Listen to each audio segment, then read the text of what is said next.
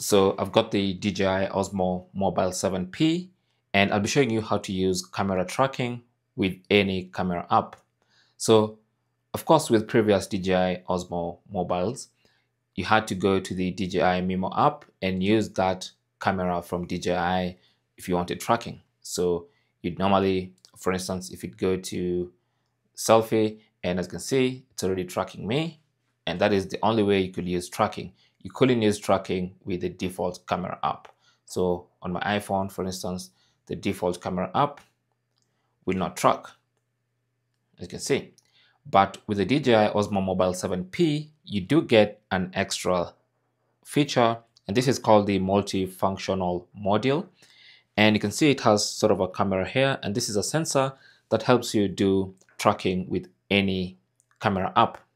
So all you have to do is attach it to the gimbal, either this way or this way. So there are pins on the gimbal, okay? So this pin's right here on the clamp for the gimbal, and this is where you can choose whether you want to attach it facing forward or facing backward, depending on which camera you want to use. I'm just gonna place it this way, so it's magnetic. So once it attaches properly and sits properly, it's gonna light up like that, okay? And once it lights up, you can see the red little light. So you do need to use the gestures to prompt this to start tracking. Now the 5-hand gesture, when I show it to this little camera, it's gonna turn green, and that should indicate it started the tracking. So for instance, as you can see, I'm just gonna give it my 5-hand gesture like that, and you can see the light goes on, and that means the tracking has begun. So now when I move, it's tracking me with the default camera app of my iPhone. And that is basically how you can track, or you can do tracking with any camera app. So you can do this with the default camera app. You can do that with Beastcam, if you prefer to use Beastcam, or any other app that you normally use to record videos. You can use that. You can use it, and the tracker is gonna work, as you can see. Okay. Now, of course, you can stop it anytime by showing it the 5-hand gesture once again, and it's gonna turn back red.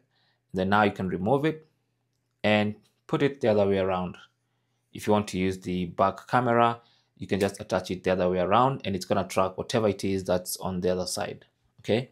Or if it's yourself, just go to the other side, prompt it up by giving the 5-finger gesture like that, and it's gonna start. Now, one more thing before I finish, let me just bring it back to this other side, and let me bring up the front-facing camera. In fact, let me use the default app. There you go. So once you give the 5-hand gesture, let me just recenter this. So once you give the 5-hand gesture to start like that, and it turns green and it starts tracking, you can now start recording or taking photos depending on which mode you're in. Let's go to video mode, for instance. And now if I give the 2-finger sign, she'll start recording. There you go. There you go. So there's a 3-second timer blinking yellow, and then it starts recording. So currently it's recording as it tracks me. And when I'm done, I just give the 2-finger peace sign, another timer, and it stops recording. Okay, so let's have a look at that video.